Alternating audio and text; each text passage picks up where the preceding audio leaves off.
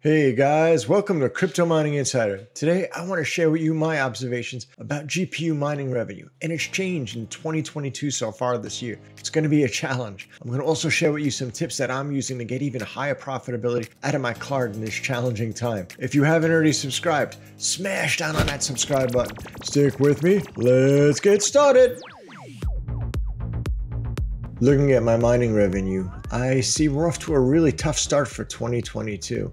I'm looking at FlexPool, which is where I do a lot of my direct Ethereum mining on Hive, and I see 100 megahash mining Ethereum is only making $4.71 a day, and that's before electricity costs. So it's maybe making about $4 a day even after that. These are really, really low numbers compared to where I was even like a month and a half ago. I knew I was in like the 640, 650 range.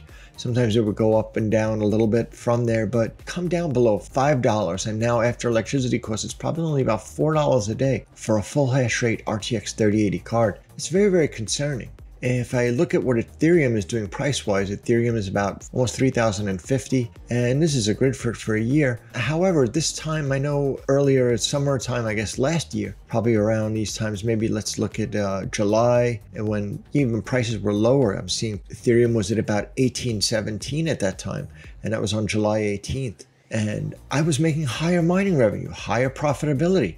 And why is that? And I believe that's a lot due to the Ethereum difficulty. So if I go back to that July point, this is looking at the Ethereum difficulty over a year. Currently it's at about 12.466 OP, and about that same time last year, it was about 6.9, 6.5, 6.6 in that range. So the difficulty was almost half of what it is now. So now, even though Ethereum has come down in price to about 3,000, the difficulty is a lot higher. There's a lot more miners. Everybody's mining. There's ASIC miners, there's GPU miners, everybody's trying to mine it. So the difficulty is up a lot higher. And that's really, really hitting my mining revenue. Just between the prices dropping down, plus we don't get the rewards now after EIP 1559. We don't get the transaction fees anymore. There may be a miner's tip, but we made more, I think, overall too. I think when we were getting paid on the transaction fees. But if I'm going to now to what to mine, if I plug in a single RTX 3080, but let me change this to 100 mega hash because we know it's a little low where it's showing there. And I see what to mine. These are my primary algorithms selected. I'm going to be making $4.72, it's saying a day, and $4.72 a day before electricity, and about $4.17 after electricity costs. And that's all on an average of the last 3 days.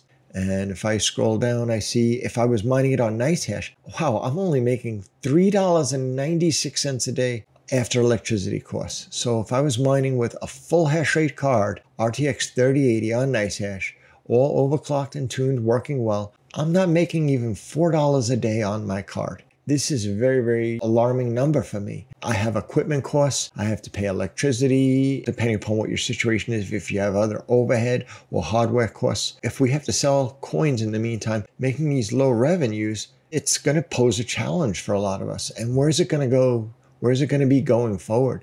So I think the big key to that is trying to optimize and get the highest hash rates we can out of our card, really tweaking it to get the most. Those few extra hash do make a difference. Just using what you have to get the most out of it. Personally, I'm not trying to grow my farm and stuff like that anymore. I'm just trying to stay place. However, I actually was just met with the challenge. EVGA just sent me a notification that you were notified from the EVGA queue that you have a RTX 3070 Ti for the Win card. Wow, I can get this card at MSRP at $829. Figure between tax and shipping, it's about $850. And it's RTX 3070 Ti, and it's from a great card manufacturer like EVGA. So I'm like, what do I do, or where do I go with it? If I go to NiceHash profitability, I put in, 3070 Ti. NiceHash says it's going to make me $2.63 a day, and that's after 10 cents electricity. And that's a projection of, so it's 263. So if I had this card at 829, if I bring up a calculator, 829, figure about $850 after tax and shipping. Divide by 2.63 a day. It's going to take me 323 days. Divide that by 30. It's going to take me 10.77, almost 11 months. So 10.77 months just to break even on this card. And who knows where we're going to be now with Ethereum supposedly going to at some point in the near future. They're saying maybe summer 2022. Who knows? Hopefully it goes a lot longer. That it may go to proof of stake. That's scary when I'm only seeing that it's going to take me for an MSRP. It's going to take me almost 11 months to break even on a card. Just like, I'm kind of caught. What do I do? Would you do it if you would take you 11 months to break even on this card? I know mining revenue is down now. Hopefully it's just a momentary blip before it just launches back up higher. This is kind of a challenge. When you're sitting there hesitant to buy a graphic card at MSRP, this is kind of a new situation for me. I've only been mining since about a year and a half. I've gone back deep into mining. I didn't mine through crypto winters like 2018, like Red Panda and some of the more seasoned miners have. When I see these revenues come down, then it's going to take me 11 months to break even on a card. I kind of hesitate what I'm going to do. What would you do? My situation, I just kind of tossed and turned all night before my 20 hours.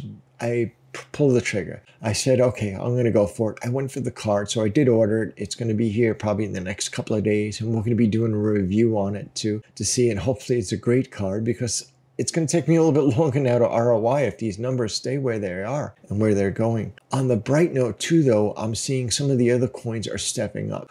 As we put out even earlier videos, we've shown that other coins like Raven Coin and especially Conflux Octopus mining within NiceHash has been more profitable at certain times. So if you're using the algorithm switching within NiceHash, there's times I'm even finding, like, this is my LHR rig. That's about 350 megahash of Ethereum. Momentarily, it's deciding, hey, it's more profitable to mine Conflux, and it's giving me that extra 10 to 15%, I'm going to estimate, higher mining profit from that rig overall. It helps out. So you want to be able to set up, I think, to use your cards to their max potential. If you're using tools like NiceHash, you want to make sure you have other coins like Raven Coin or Conflux Octopus configured that they're enabled. So if they momentarily, I'll see Octopus will become all of a sudden more profitable, even if it may be for a half hour or sometimes it's for an hour or two than it is to mine Ethereum, then you want it to automatically make that algorithm switch.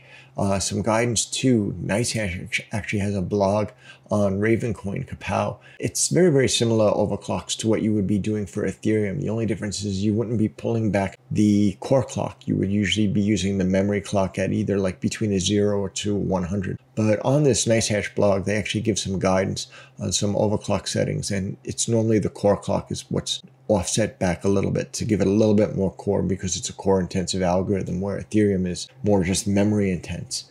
You know, my strategy right now is just try to sit tight. We're just going to mine everything full force. Hopefully this is just a momentarily dip and we're not heading into a deep crypto winter, and just try to get the most hash rate you can out of your card. Try to do what you can do to increase your profits. And a lot of you may be asking, how do I do that? The only thing I could say though too is just do research. We have a lot of great videos on our channel now that we've reached, thanks to your support, over 10,000 subscribers. Once again, thank you very much for that. We have over 50 videos, and we show that using things like the right NVIDIA driver makes a difference to your hash rate, especially with your LHR cards. We show how to use the T-Rex miner now and put that plugin back into NiceHash, so you can use the T-Rex miner in NiceHash, which is my preferred miner. We also show how to do other mining for other coins like Octopus and Conflux with Raven Coin. We have NB miner T-Rex overclock settings and how we're able to get the highest hash rates from it, GPU rig builds, a lot of other information, everything from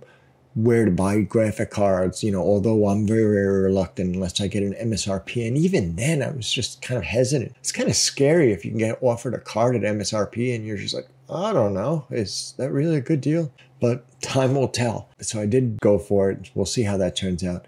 And we also have some great videos on dual mining. So if you're not familiar with dual mining, T-Rex miner, which is just an NVIDIA specific miner, it has the ability to mine 2 coins at the same time. And this could be advantage, especially for cards with 12 gig, like your 3080 Ti or your 3060. They have the ability then too, they can mine, use the card to its full potential to mine coins like Ethereum and Conflux or Ethereum and Raven, to try to use the card and just kind of doing like an automatic algorithm. It's trying to mine both of them in parallel to get some more potential revenue. So we have a lot of great videos on everything from that, power supplies, tuning cards, and we're doing our best to answer questions and hopefully help and guide people. And we're still learning. We're not professionals. We're just learning like you. We're just really big crypto enthusiasts. So I hope this video has helped you and just shared with you some insight that I'm seeing on the market. And these numbers are pretty scary, but hopefully they're temporary. And just what are you doing? What's your plan? Have you been through a crypto winter? These numbers, they still seem high to you? I'm pretty scared that if I'm not making even $4 a day on a full hash RTX 3080, considering my cost involved, if I had the equipment all paid off, maybe it would be different, but I'm not. I'm still trying to get to that ROI point for it. And where are you at? And what are your plans? I'd love to know. If you've enjoyed this video, please give me a big thumbs up, like smash down on that subscribe button if you haven't already. We welcome all your questions and comments. Put them down below. Until next time, I'll see you in the next video. Happy mining!